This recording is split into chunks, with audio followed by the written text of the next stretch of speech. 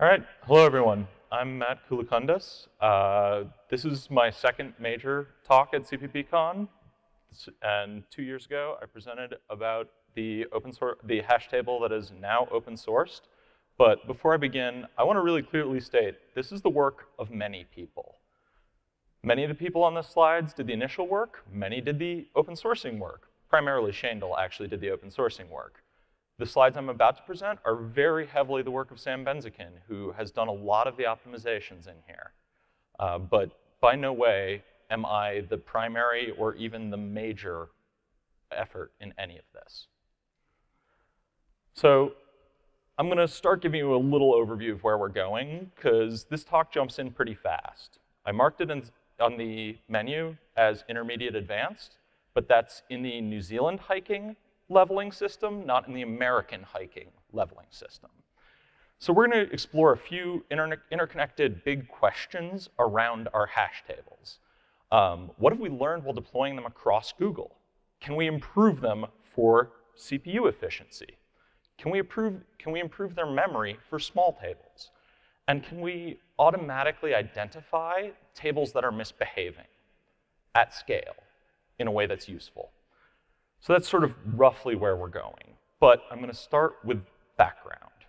There's a huge chunk to understand here, and I'm going to blitz through what was my 2017 CppCon talk without any of the motivation. I'm just going to explain to you what. If you want to understand the why, go back to my 2017 talk. It's reasonable, I hope. I'm also going to ask folks, hold your questions until the end, unless it's a really quick clarification that you believe I can answer in 1 or 2 sentences. So there you have it. Let's start with a bit of terminology.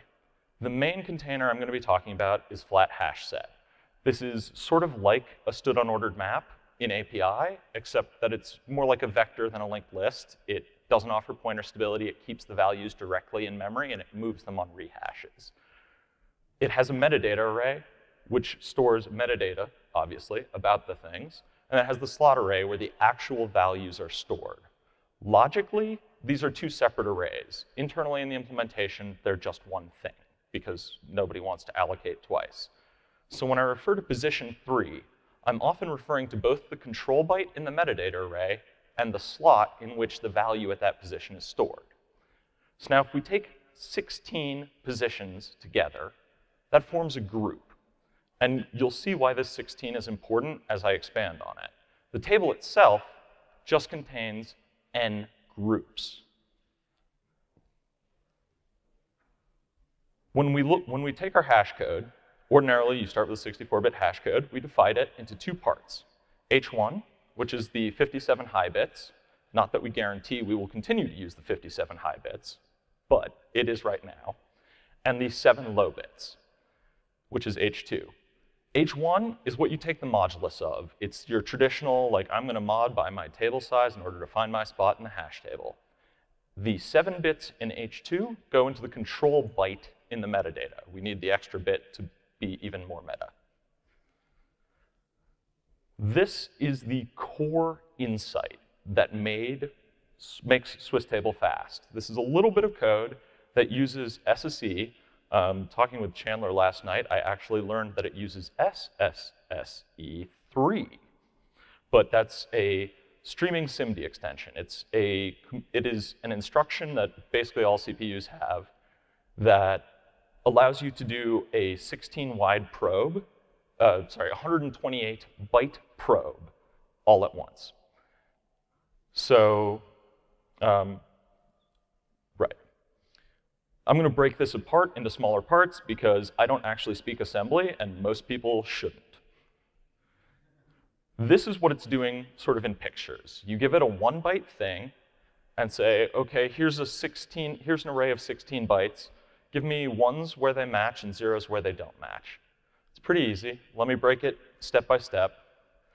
This instruction just splats out 1 byte 16 times. This instruction takes 2 16-byte vectors and outputs the mask, 0s where they don't match, 1s where they match. This instruction collapses that back down into a not specialized giant thing, just a single thing that you can scan. So you put all three of those together, and you get the thing you want, a bit mask that says, what are your potential matches? It's a little bit like a Bloom filter in that regard. It can have false positives, but. So we've wrapped that up. That looks like how we use it. And now I'm going to walk us through what is the core loop of Swisstable. How does it actually do anything? I'm not going to cover anything other than find in any of these slides, because everything starts with find. Find is just like the only thing you have. You want to insert an element, first you find where it goes. You want to erase an element, first you find it. You want to emplace an element, well, then you find it and put it there. Everything is find. So the first thing you do is you figure out what group you're in. So you take the h1 hash, mod by number groups, then, because I watched Alexandrescu's talk, it's an infinite loop. Everything's an infinite loop. From the group, you're going to just advance through the groups, one at a time, as you're trying to find groups that have matches. Here's where the smarts come in. That h2 and this match, from what you saw earlier, is saying, OK, in this group, these are the indices that are potential candidate matches for us. If it's a candidate match, then we actually need to run EQ. Right? In an actual hash table, you're running the equality functor. I should tell you, all of these slides are kind of 80% true, because going for 100% true actually really, really impedes understanding of something this complicated. So here we're just using EQ. It's slideware. And you keep advancing groups over and over, forever and ever, and you never stop. Well, OK. Sometimes you have to decide, nope, I didn't find it, it's empty. And here we make use of one key fact. The table will contain at least one empty element. We never get to 100% capacity. So these are the two parts where we use the hash code, logically speaking, right? The h1 hash, mod the num groups, is encoding information about the hash code of the object. And then the h2 code is giving us a little bit more information. And it is only when both the h1 and h2 bits match, or really the portion of the h1 bits we're currently looking at based on our modulus, and the h2 that we actually call the more expensive EQ function. So this lets you do most of your work just burning through 1 byte at a time on those instructions. It's very dense in L1 cache. Because the metadata array is where all of the action in this happens, I'm just going to drop the slot array from these slides. You can just pretend it's there. It works well enough. I'm also going to include more groups in these diagrams, because I'm going to need more groups later. I belied earlier, there's a special stop marker. It's the last entry gets a stop marker. And the entire purpose of that is if you're just scanning across like an iterator, it tells you when you've reached the end. So I'm going to, as a slight shift, I'm going to start talking about the rollout across Google. This is our rollout across Google by spelling count. Spelling count is a sort of weird thing to use, but as a code janitor whose job is to get spelling counts of things I don't like to 0, it actually tells me when I'm done. In this graph, you'll notice that I have both the flat hash map and set, which flat is what I've been talking about. I also have node hash map and set. Node is like flat hash map, but if you imagine flat hash map as a vector, node is a vector of unique pointers. It gives you pointer stability, which means it's much easier to convert legacy structures like GNU-CXX hash map or stood unordered map over to a node hash map, because you maintain pointer stability.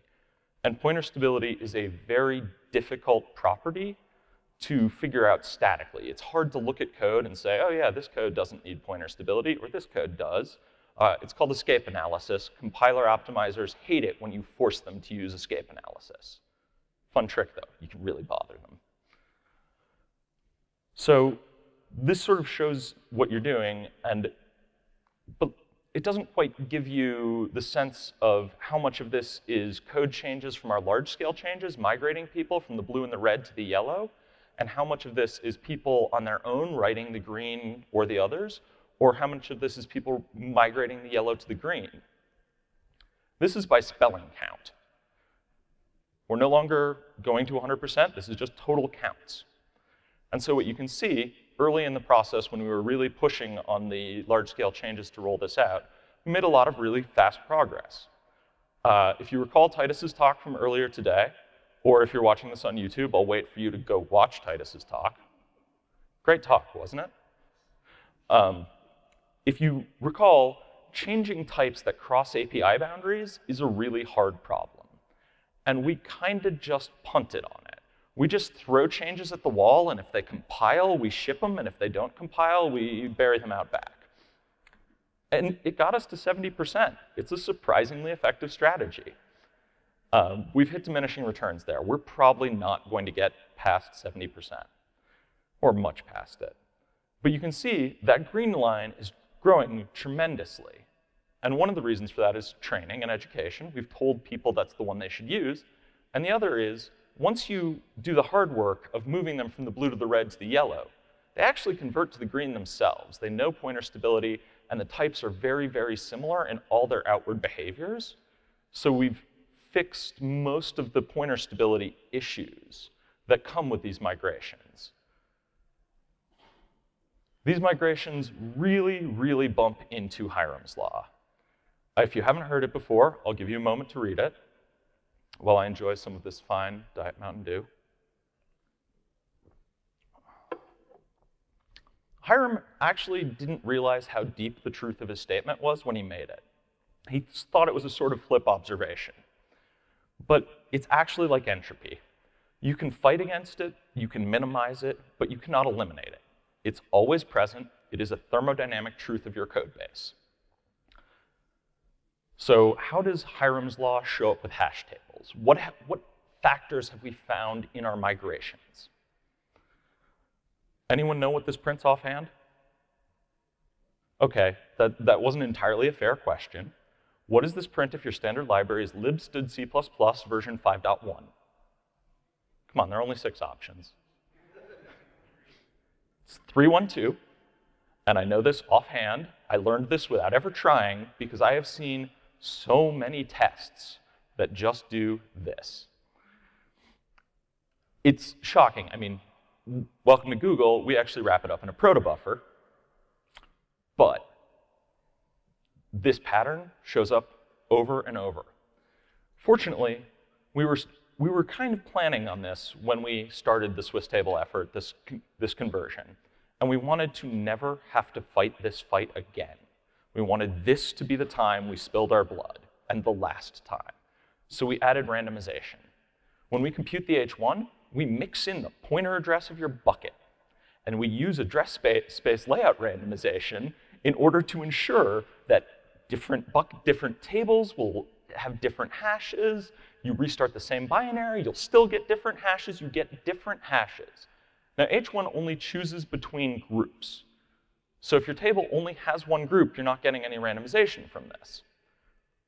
But we figured, OK, we couldn't figure out a way to do it in opt that was fast enough. So in debug mode, about half the time, we fill the thing backwards, just to keep you on your toes. In debug mode, this only returns true 50% of the time, give or take. This does come at a cost. Everything comes at a cost. Ask Chandler. In fact, go watch his talk. I'll wait. It was a great talk, wasn't it? Let's go back and look at this dedupe service someone has implemented. But let's not look at the code so directly. Let's take a step back and think of this as if we were a systems architect. OK, that may have been too far of a step back. Let's look at this like we're an SRE.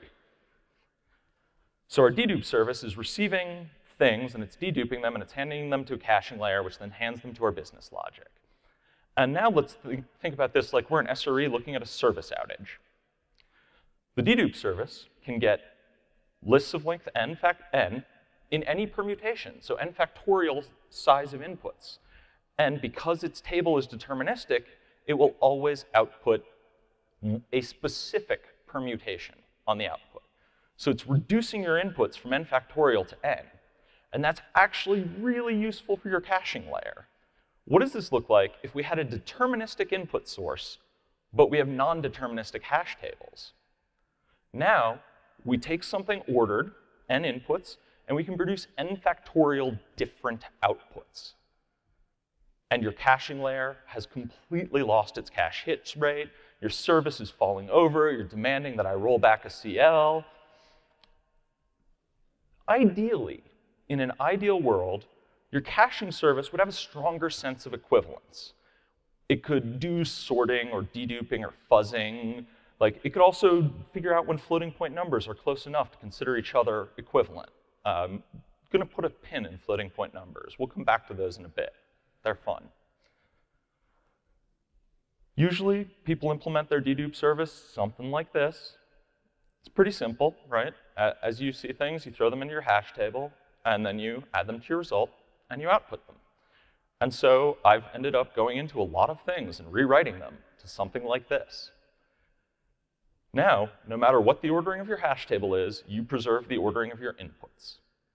It's a useful property to have. It's actually also slightly more efficient, because now I'm not doing 2 passes across the data. If you wanted to collapse your inputs, you should call sort explicitly. If that was really what you wanted, you should have said it in your code. I mentioned floating point numbers a little bit ago. Turns out there are some simple summations over floating point numbers that are non-deterministic. Yet, you would be shocked that addition you've grown up with, you know and you love, it is not associative. Like, let that sink in for a second. A plus B plus C is not equal to A plus B plus C when you're using a float or a double. Nobody ever thinks about this, but it's true. And anyone who has a golden file test, who has a test that says, I ran my system, I gave it this input, and I expected 1.278934567 to come out, doesn't understand these differences between precision and accuracy. Now we're going to take a slight turn. We're going to consider an optimization that we made. Also, foreshadow. I'm told good authors do it, good presenters should also foreshadow. So let's consider how our probing behavior happens across groups. We start by selecting whatever group our hash sends us to, and then we advance to the next group, and then we advance to the next group. It's pretty easy. It's actually not linear, it's quadratic advancement, but for slideware, we do linear. But what happens if we let our windows float? Can we break ourselves from this tyranny of group alignment? Instead of baking in this idea that it's mod num groups and our groups have size 16, can we drop this? Can we just say it's mod capacity and we advance by steps of 16? Let's see how it plays out when we use it. We pick a spot. OK. We advance once. Seems all right. Let's do it again. OK, that's less good. We just read straight off the end of our metadata array and right into our slot array. And no one really knows what's there. It might be bad data. It might look like we're just not going to go there. Notionally, what we wanted to do was this. We wanted to sort of have this floating window span across the thing. But that's just not how SSE instructions work.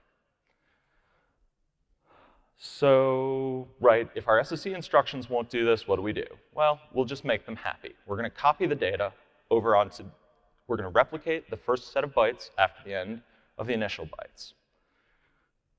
It's unfortunate that we need this extra code, but we're going to play out this line of reasoning before we actually decide whether we like or dislike anything. So now, great. We hash here, we can go, we see our replicated bytes, everything is good. The real question is, how does this perform? We have micro-benchmarks. OK, we have a lot of micro-benchmarks, so we usually use graphs.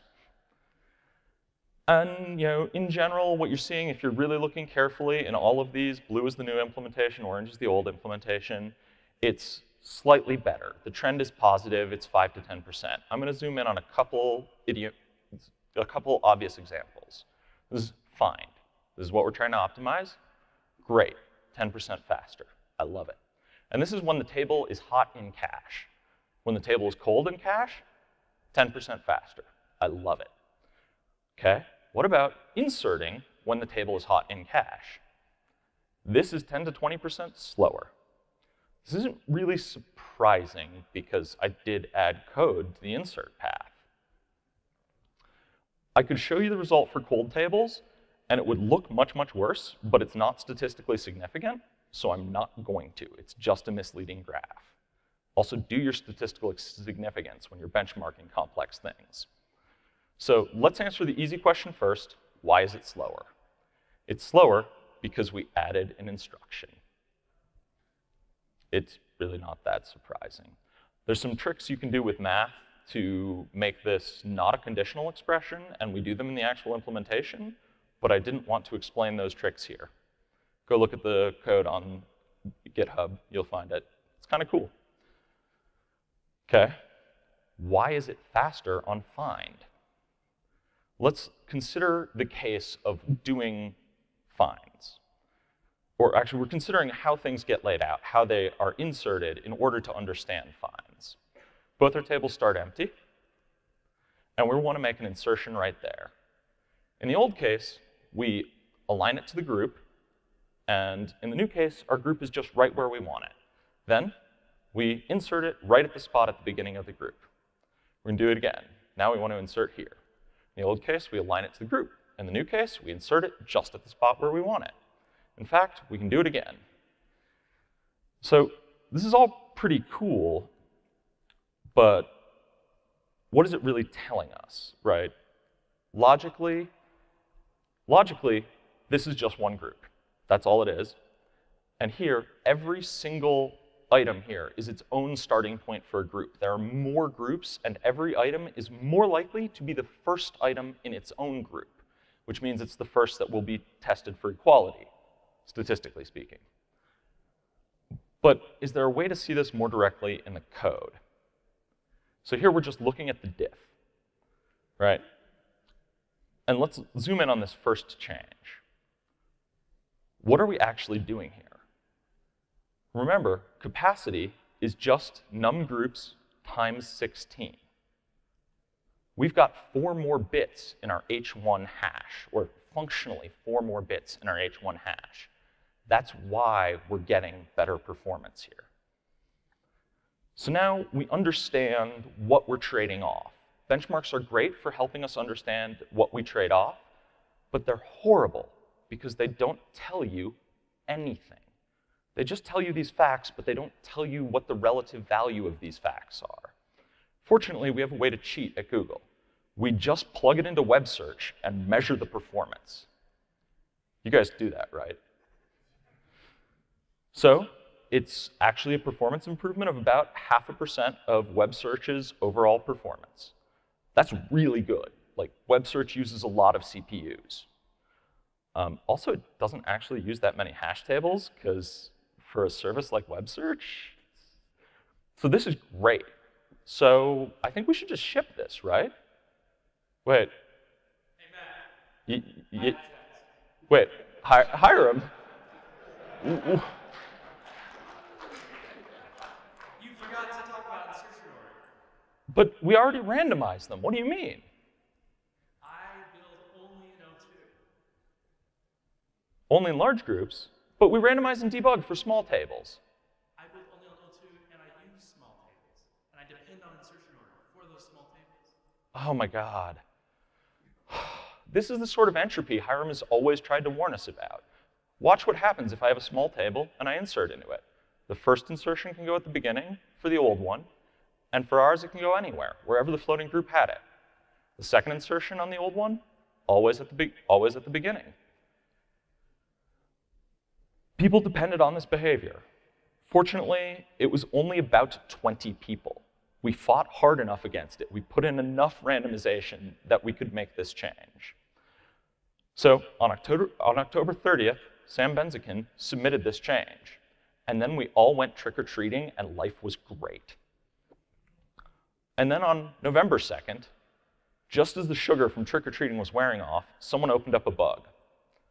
They were seeing a massive increase in the cost of the tables on their system.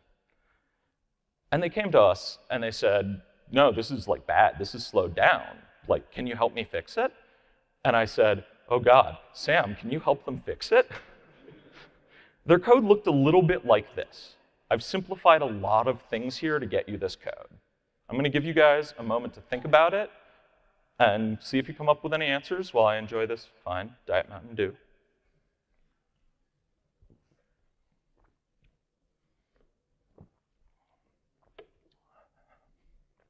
Anyone spotted it? Really? All right, I'll give you a hint. A little bit of math.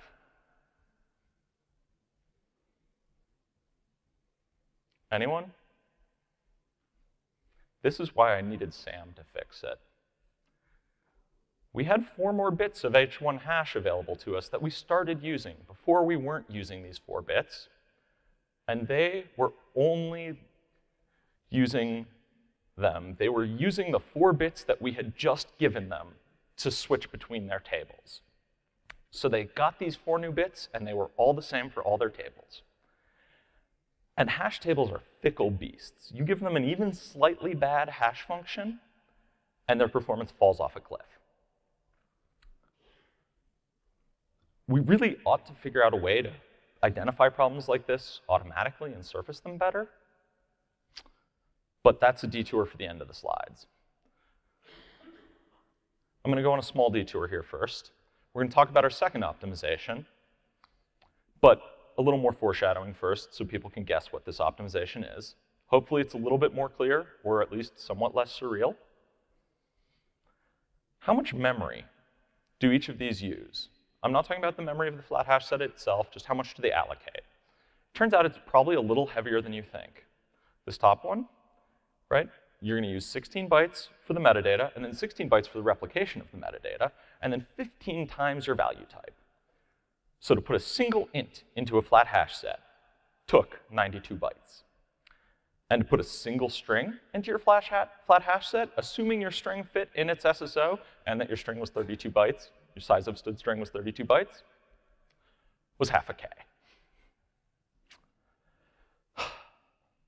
Well, let's see if we, or more likely Sam, can do anything about this. What are our actual requirements for this code?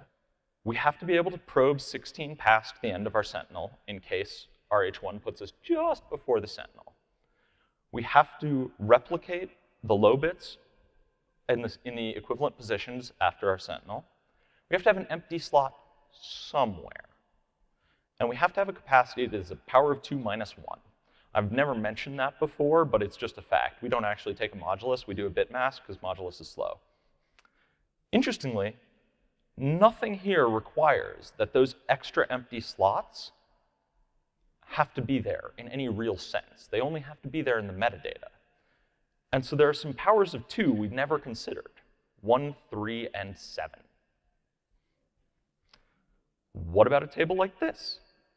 We moved our end of slot marker over, and it still fits our requirements. We can probe 16 past it. We replicated the metadata. We have an empty slot somewhere. And it has a capacity of power of 2 minus 1. So now, with this improved layout, we only need 18 bytes of metadata, and then some padding because value type. And so things are looking a little bit better. How big is a flat hash set of a single int now? It's 24 bytes. We've saved over 2/3 from the original. How big is it for a flat hash set of string? Factor of 10 in savings. We save so much that we should probably change units.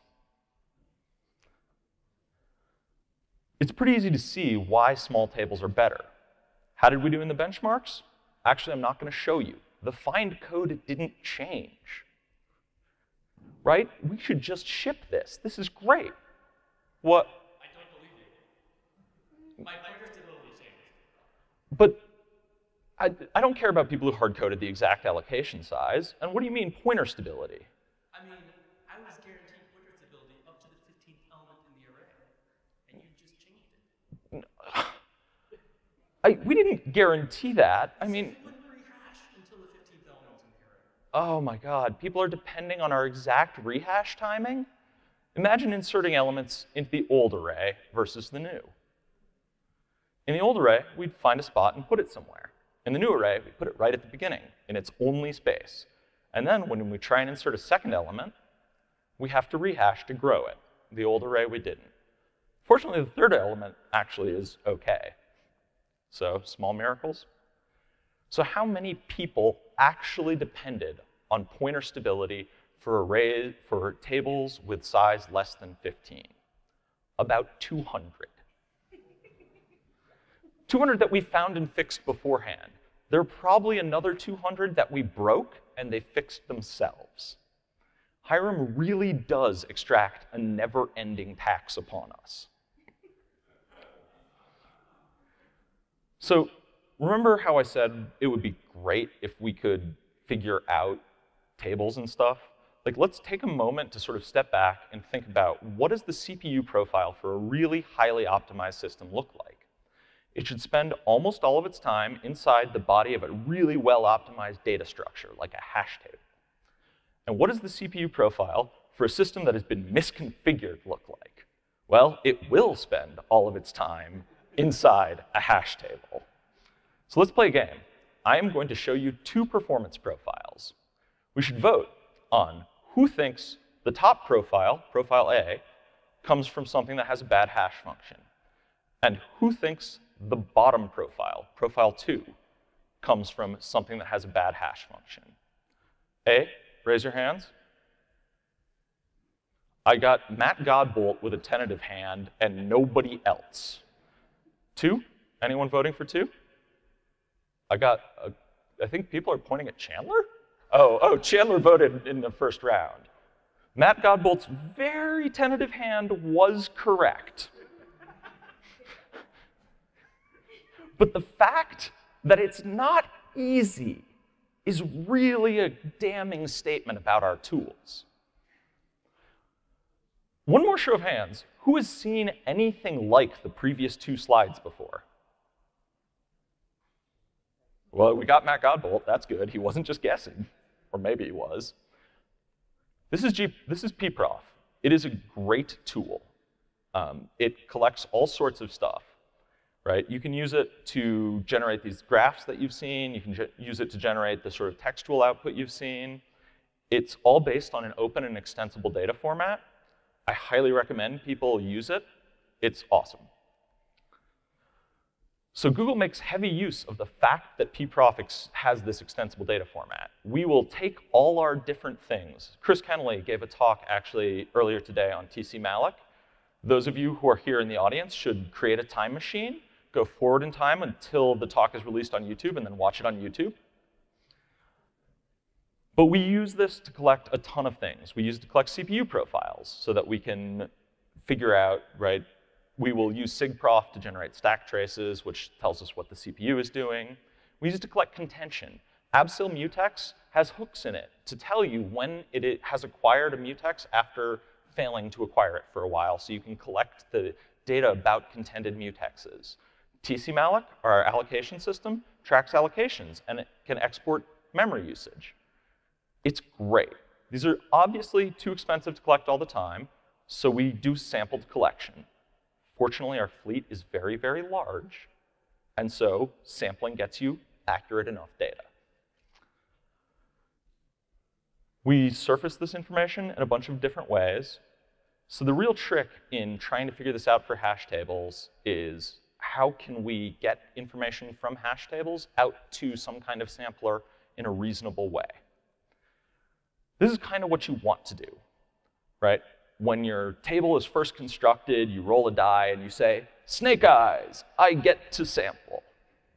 But like, this is way too expensive. Also, you don't want the logic for how to sample in the hash table. You want that hidden in the sampler. So I'm going to introduce this concept of a sample handle into the table itself so that someone else can decide for me when to sample. Same idea. For the time being, I'm going to talk about how to make sampling more efficient before I go into what we're actually sampling, right? Because we don't want to just take a random number and do the sample rate. So we're going to focus here on what the sampling routine does before we figure out when to sample. Kind of notionally, it would be nice to do something like this, where, okay, we're just going to sample every nth one, because like that subtraction is super fast, and then we can just reset back to it. Unfortunately, one, this is not thread safe, and two, this is like, I barely know stats, and I know that this is bad. Every nth table is going to get weird aliasing artifacts. I'm going to warn you, this is my view of statistics, right? Like, I'm going to do my best to explain the stats that follow, but like, try not to ask too many questions, please. So computing a number just to check if it's 0 is sort of, you're doing an experiment to see if it succeeds. And there's actually a distribution to model this, how many experiments do you need to do? Or to model this statistical thing. It's, you've rolled a die, did it come up 0? It's called a Bernoulli distribution. Great. But why is that useful? I've just switched from a distribution you know about, uniform, to a distribution you don't know about, Bernoulli.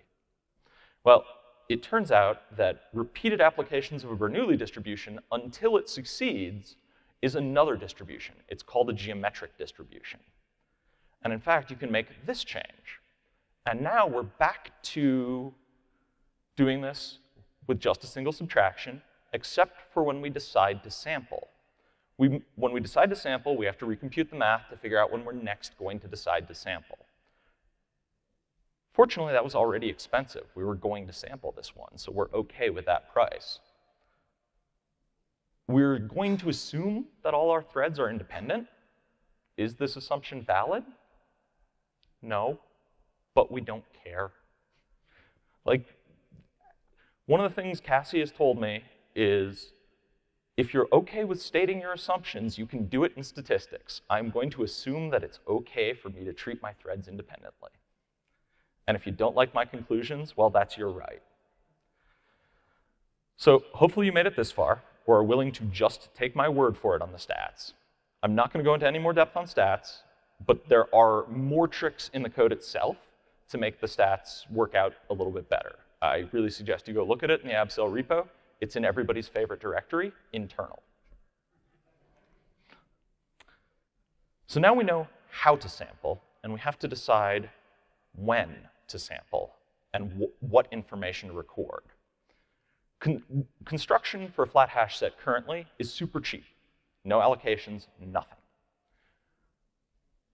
People often put a flat hash set on their stack just in case they're going to want it later, and then they don't. They early return out of their function, or that flag isn't enabled for that prod thing. So we don't want to slow down this case. Ideally, we want to sort of inject this little bit of overhead into a spot where they won't notice it, like the first time they allocate. We can get away with it here. So now we know when we want to sample. We know how we want to sample. We just need to figure out what we want to sample. So what would a useful monitoring system give us? It should tell us if our tables are big. It should tell us if our tables are both big and empty. It should tell us if our tables have really started probing a lot. And if they've started probing a lot, they should tell us something about their hash function so we can figure out, in what way is it bad. It should also have no overhead. OK, we're going to give a little on that one. So what can we sample that will fit this? If our table is big, that's pretty easy. If our table is big and empty, that's also pretty easy. It just keeps the size of it. If we have to probe too much, it gets a little bit harder. We kind of want the average probe length, but in order to have the average probe length, you can't just take the total probe length and divide it by the size, because if someone does insert erase, insert erase, insert erase, insert erase over and over, your size will be 1, and your total probe length will be quite large. So you actually need the num erases, and then you can get your average probe length. Also, how will it tell us if your hash function is bad? We could try and keep every single hash that's been inserted, but that's going to be really expensive. What we really want is to distill this down a little bit. all inserted hashes? No. What if we keep a running bitwise OR and a running bitwise AND of our hashes? In this case, the OR is going to go to FFFF, and the AND is going to go to 0, because in theory, all your bits should be flipping back and forth randomly. And if any of those don't happen, your hash function has stuck bits. And as we saw earlier, stuck bits destroy performance. Best of all, you can actually compute these incrementally, right? It's just an OR equals and an AND equals. It's very, very fast. So the code that reads the samples might, of course, be in a different thread than the code that is pushing this data. So we're going to throw a std_atomic on it. Everyone loves std_atomic. Well, we also need to know what table is the guilty party. We need to know who did this. At this point, I think this looks pretty good. Like, I want to just submit this thing and see what we can learn, right? You know, I kind of expected to see you here. I wasn't sure why, though. Good to see you again. Did you think about like the syscalls you were making on an insert? I mean, are you allowed to even do that? No, I did not think about the syscalls that my hash table could make. Let's do some quick surveys. Who thinks that this is allowed to call malloc? OK, hands are gradually coming up. Yes, I agree. This should be allowed to call malloc. OK, who thinks that this is allowed to call malloc? There are a lot fewer hands. OK, who thinks this is allowed to call futex? Futex, for those who don't know, is the system call that often deep in the guts underlies a mutex acquisition.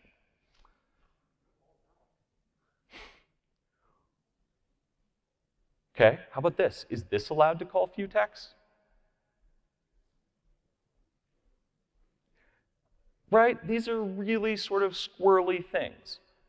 Does this code leak memory? I'm going to give you a moment to read it while I enjoy this fine Diet Mountain Dew.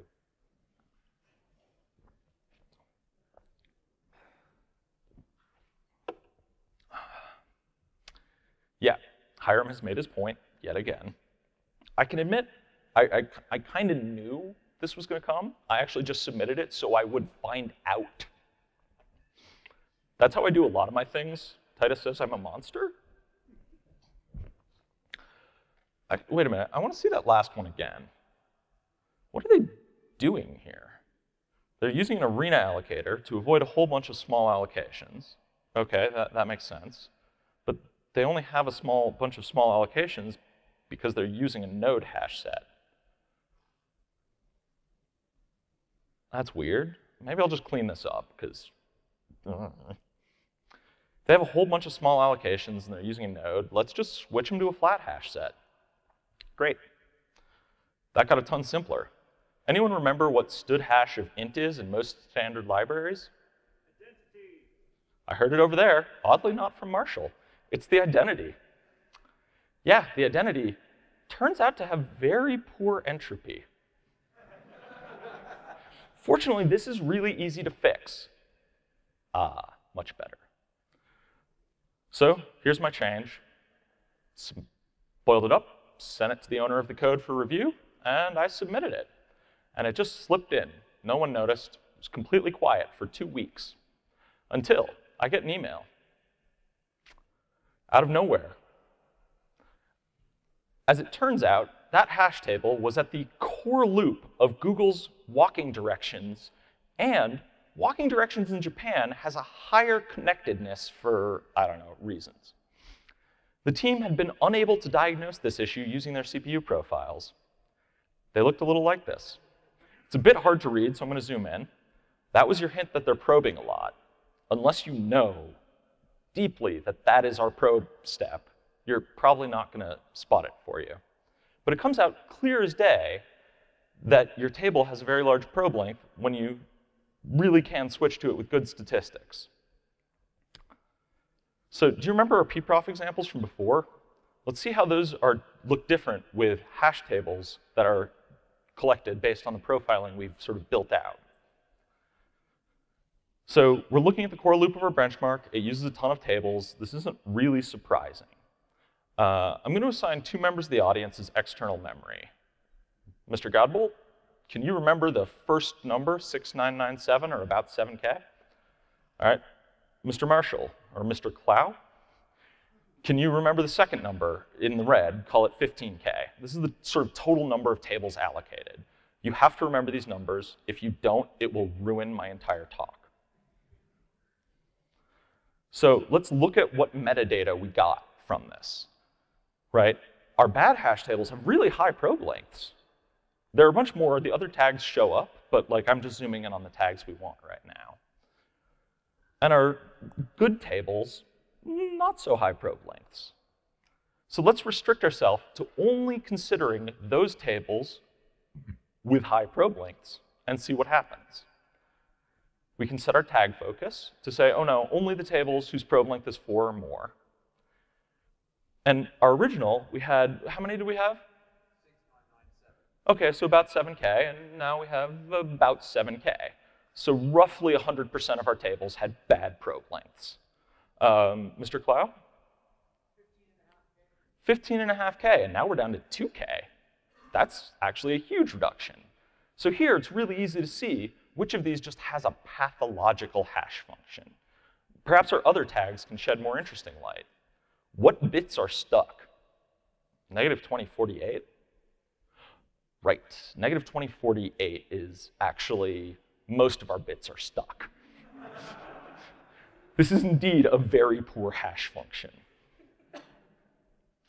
So we run these things in production. We collect the data from them all the time. We're building out pipelines as I speak in order to automatically surface to us issues that we can optimize and get promotions off of. And every few weeks, somebody just kind of IMs me out of the blue and says, like, oh my god, my hash table is bad. What can I do?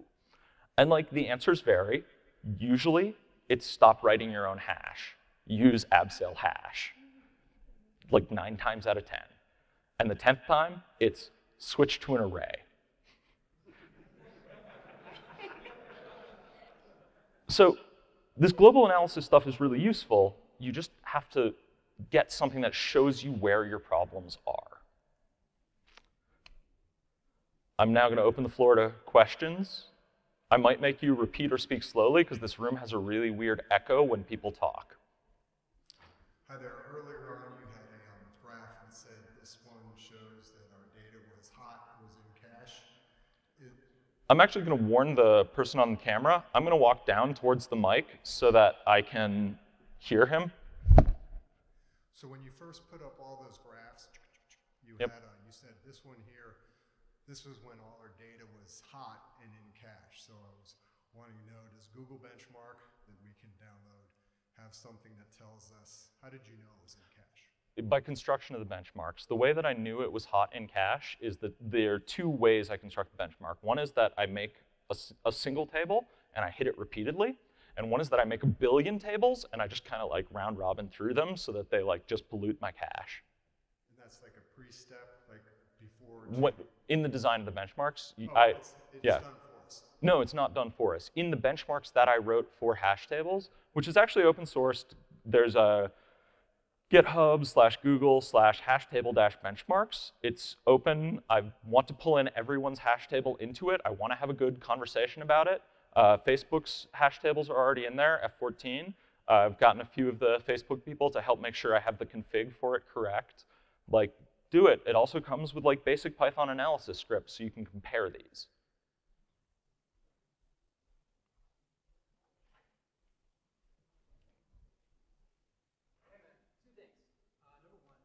Wait till you get to the mic. 2 things. Did you experiment with using AVX2 or AVX512 instructions? Yes, we did. And we saw no appreciable benefit for going to 32 wide probing. However, it does make, we did those experiments before we did the small table optimizations, so it made your small tables ridiculously big. And also, not as many architectures have them, and so you do restrict yourself a bit there. Yes, we looked at Robinhood probing, and it was just a loss. turns out to be like all the extra complication logic in it, like blows your inlining budgets, blows your caches on that. And the fact that you can just do a 16 deep probe like that just is made of such wind that the like, I'm gonna left pack everything in my, is not a big deal. Okay, thanks. Yeah.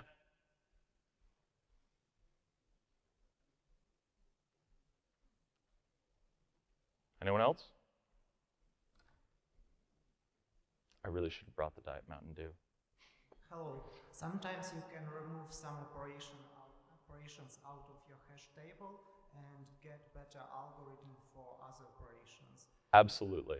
Have you any experience with this? So one of the challenges that we had for this is we really wanted to fill the standards API so that we could do the conversions. Someone else at Google has a slightly faster hash table that they've implemented specifically for machine learning, based on the core observation that in machine learning, sometimes it's just okay not to insert things. You're like, you tried to insert, but I have too many collisions for that, just go away.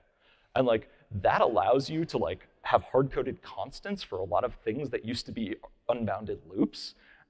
And they also said like, well, sure, stood pair KV, that's what the standard wants, but I want to put all my keys here and all my values here. And like, if you could do that, you get much better data packing also. And so if you can weaken the standards requirements, you can always find optimizations. But we were restricting ourselves to implementing a standard container, mostly.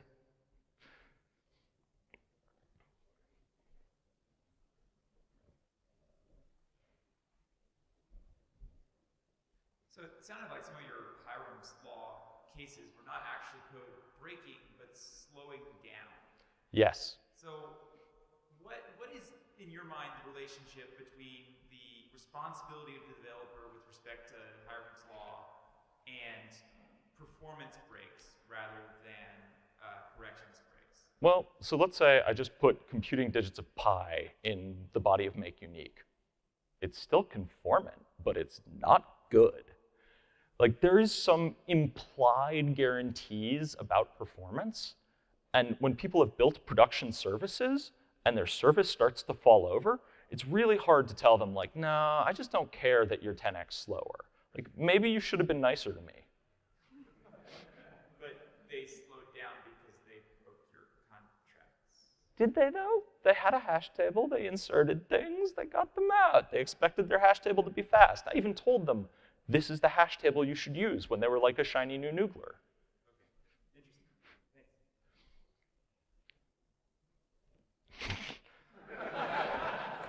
interesting. Yes, Hiram? I got one more question now. Please. So now that you're randomizing stuff, people depend on the randomization. I suspect they do, but I haven't found them yet.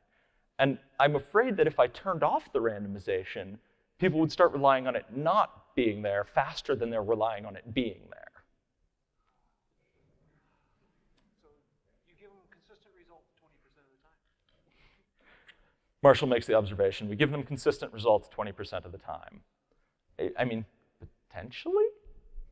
It's also like wedging in randomization in your libraries at just the right points is very hard to do because you want it to be fast. You want that. And like, I've gone off to calculate, you know, a Bernoulli distribution is not a thing that people appreciate.